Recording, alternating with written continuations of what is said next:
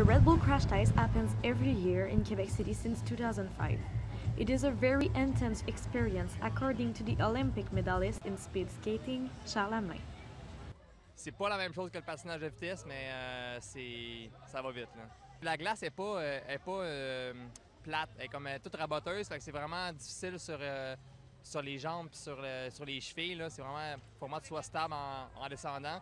C'est ça la plus grosse difficulté, c'est vraiment de rester stable dans les virages puis de garder ta vitesse dans le fond, de ne pas la perdre. This path is 550 meters long and goes around the whole Quebec City. This edition of the Red Bull Crash Ice Race has some curves of 180 degrees and is a real challenge for the participants. Not only for the participants, the Red Bull Crash Ice is also a challenge for the business around. It takes a lot of place and the access to the stores is difficult, according to Laura Grenier, a storekeeper.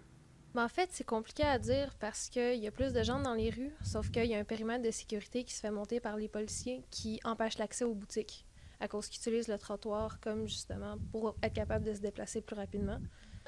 Nevertheless, there are more people in the streets, but according to Catherine that works in Le Petit Champlain, the sales do not increase for all that. Spring is coming and the Red Bull Crash Ice stays a really nice event in Quebec City. Hope to see you for the next editions.